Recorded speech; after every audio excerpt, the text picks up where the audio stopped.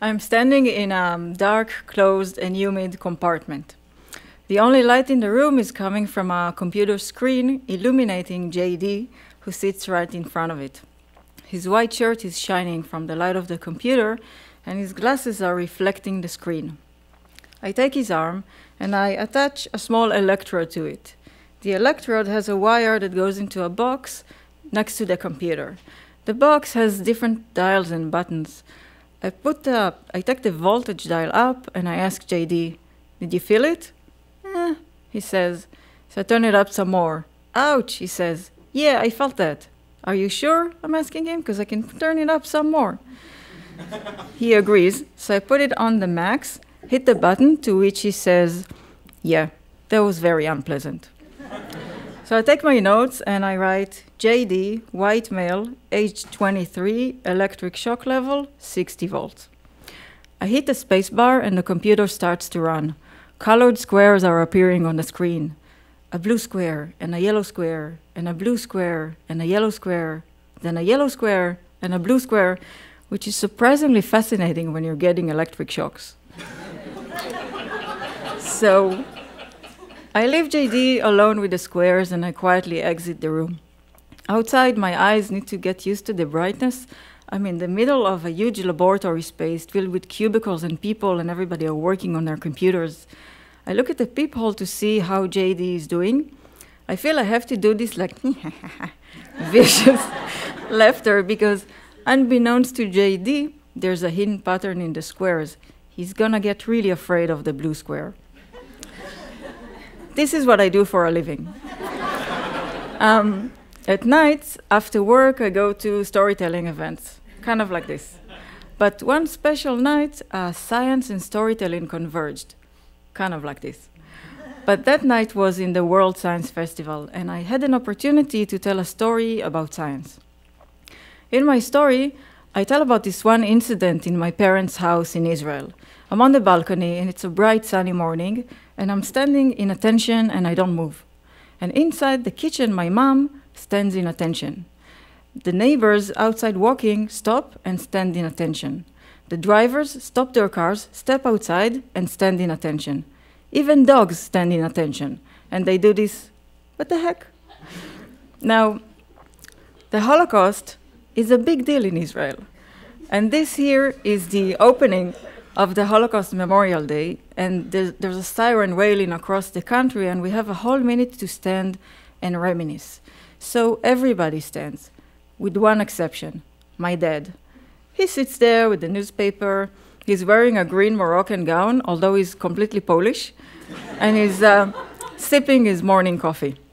Now, we start to learn about the Holocaust already in 5th grade, and every year we have quizzes and exams. In 6th grade, they gave us an assignment. The teacher said, go find someone who's been through the Holocaust and write down what they said. So I go home. My father is at the dining table with his gown, reading the newspaper. And I go to him and say, Dad, can you tell me about your memories? And he says, nothing, and flips the paper. Since then, every year during the siren of the Holocaust Memorial Day, I have a whole minute to guess what is it out of the stuff we learned at school that he specifically underwent. But in this particular morning, when my father and I sit and stand, respectively, on the balcony, I don't guess. My mind is wandering back to the lab and to JD, because JD came back the next day, and I show him the blue square again. But this time I don't need to use the shocks. He's really afraid of the blue square. And this here is a special moment for me, because JD has a fear memory that I created floating in his brain. Now, JD, unfortunately, doesn't marvel the moment same as I do. But I can't help it. This is a moment where a scientific breakthrough happened, not so long ago, and actually around the corner at NYU. The NYU scientists, they did an experiment on the small furry version of JD, a rat. And the rat did exactly like JD, but when the memory was floating in her brain, the scientists hit it with a drug, and the memory was gone. The rat was not afraid anymore. And JD now is in the same situation. Fear is floating in his brain. I want to give him the same drug. There's a little problem. If I give him the same drug, I'll kill him. So maybe there's another way, because what the NYU scientists found is that there's a window of opportunity to change memories. Each time you retrieve a memory, it's vulnerable in your brain. And as long as you don't put it back in, it's unstable, and this is your window. This is when they hit it with a drug. So it's like you take something delicate from a box and you hold it in your hands, and then comes a scientist and hit it with a hammer. So there's nothing left for you to put back in the box. But then, here's the thing. Even without the hammer, just the fact that you took it out of the box, it's unstable, and it's actually constantly changing. And this here is the real discovery. Memories, once we access them, they change. So if you think you remember the original event, you're not. You just remember your last retrieval of it.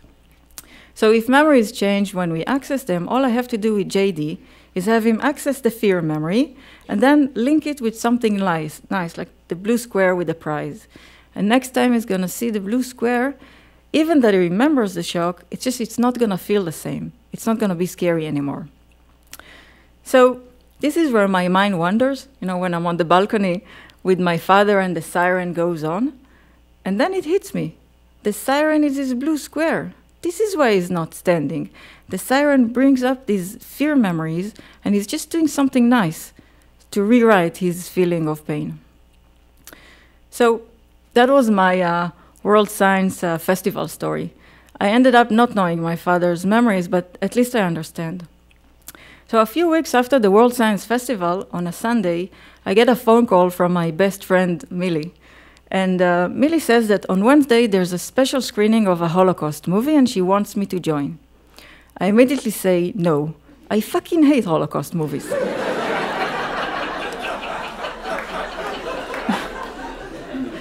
On Wednesday morning, I have the worst breakup on the planet. It's so bad that I'm saying, I might as well go to the Holocaust movie.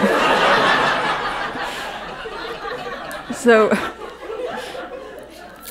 the movie is first in a series of short documentaries on genocide.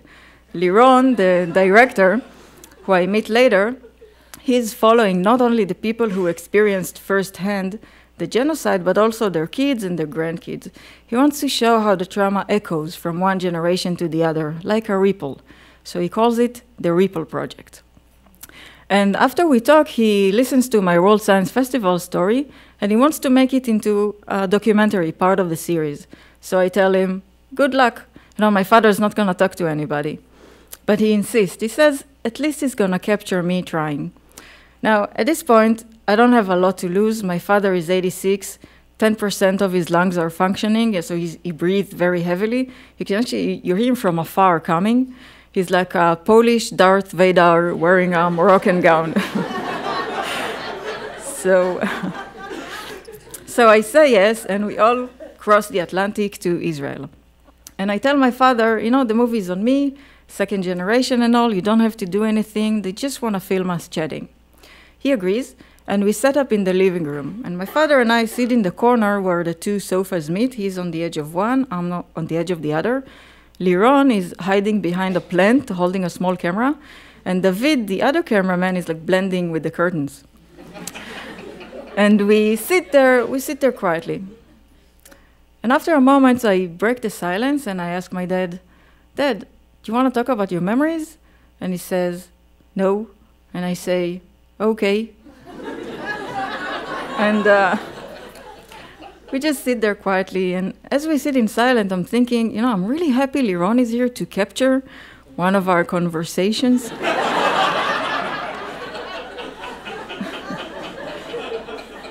So after a few moments of silence, suddenly my father starts to talk. He says he had a little sister. Her name is Genia. And from the moment she was born, they were inseparable. And she was this happy little kid running in the street. And this was a problem because she would come back home hungry and there was nothing to eat.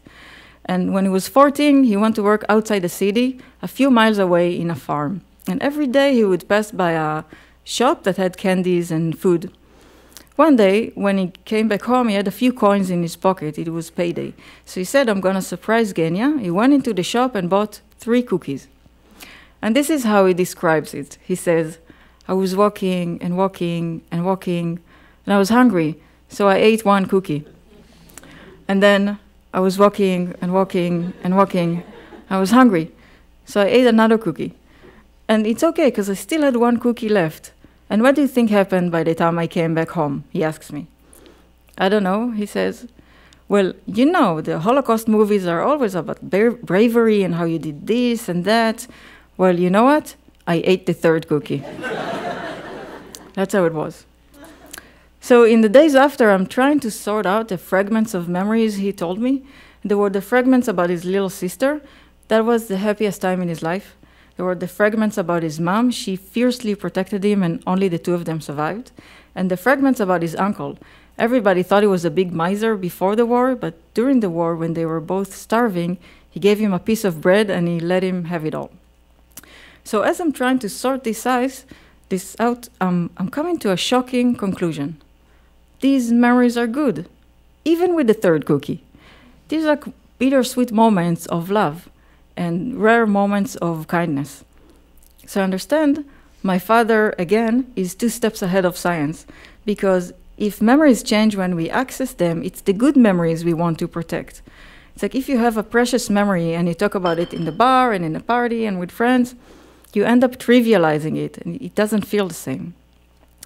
But recently, I realized there's actually one way to freeze memories. If you want to keep a memory as is, you carve it into a story. It's like a snapshot in time. And it's not keeping only the content, it's keeping the feeling alive. The best part is, now you're not the only one remembering it. We all are. Thank you.